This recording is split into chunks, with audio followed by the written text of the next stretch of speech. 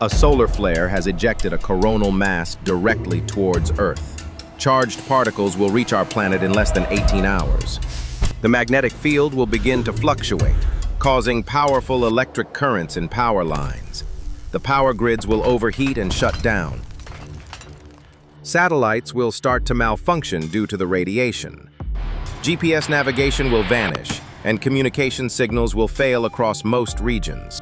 Trains will come to a halt. Planes will lose their bearings, and cities will be plunged into darkness. Without the internet and mobile networks, cities will become isolated.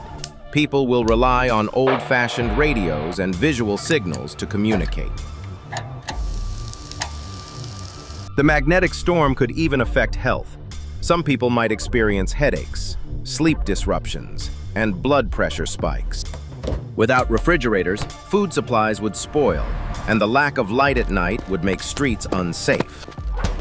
Scientists warned that a similar storm happened in 1859, the Carrington Event, when telegraph lines sparked and caught fire. Today, the consequences would be thousands of times more severe.